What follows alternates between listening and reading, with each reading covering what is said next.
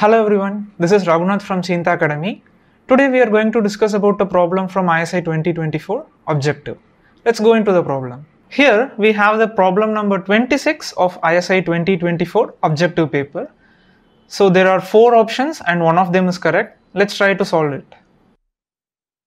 They have given that the equation az plus bz bar plus c equal to 0 represents a straight line. Suppose let's say the straight line is not parallel to the x-axis. Let it intersect x-axis at some point t whose coordinate be t, 0, which means it should satisfy the equation given, that is z equal to t is a root of the equation. So we also need to prove the existence of such root.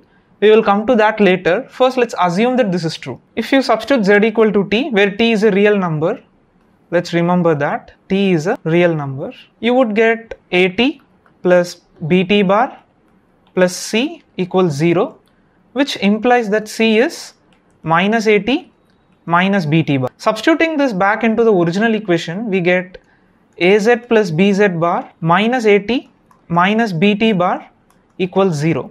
So let's group together the like terms. We get a times z minus t is equal to minus b times z minus t the whole bar. So I have just used the fact that z bar minus t bar is z minus t the whole bar.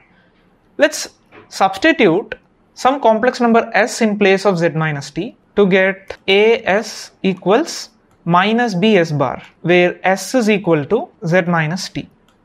Remember, since z and t are complex numbers, s will also be a complex number. And clearly from here, if you take modulus both sides, we would get mod a into mod s is equal to mod of minus b is mod b. So let me just write as mod b times mod of s bar. But we know that mod of s and mod of s bar are equal because they are just complex conjugates.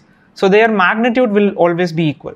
Because if you take s is equal to x plus iy and s bar will be x minus iy, and the magnitudes will be root of x square plus y square for both. This clearly implies that mod a equals mod b.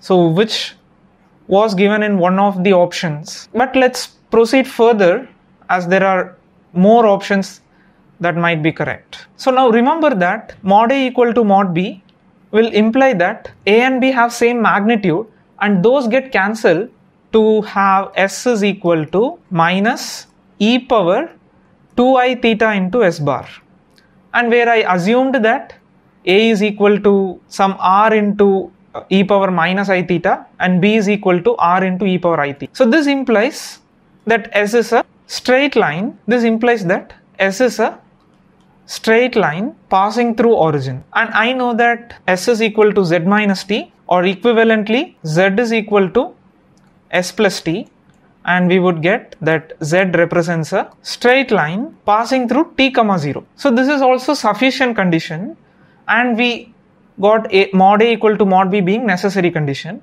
And remember that we assumed at first that the line intersects x-axis at t, 0. That is, there exists a point t, 0 satisfying that given equation. So let's prove that such a point exists indeed. So for existence of such a point, we would need at plus bt bar plus c equals 0, where t is a real number. Remember, even if the line is parallel to x-axis, you can consider the intercept of it with the y-axis and proceed with the same procedure. So we would get t bar is equal to t, and that implies t is equal to minus c by a plus b. And I want the existence of t, which means this number c by a plus b must be a real number. And what's the condition for real number? That number must equal its conjugate, that is c bar by a bar plus b bar. Or equivalently, one can say that c by c bar is equal to a plus b by a bar plus b bar. But we already got mod a equal to mod b, which means mod a squared is equal to mod b squared, which is true if and only if a bar is equal to b bar, and that is true if and only if a by b bar is equal to b by a. Now by the componendo dividendo rule, one can easily extend the equal ratios to the sum of them, or you can also consider difference of them, but here summation will be more helpful. So this ratio is also equal to a plus b by a bar plus b bar. Thus, I can substitute a plus b by a bar plus b bar with b by a bar. And let's do that. I need to have c by c bar is equal to a plus b by a bar plus b bar.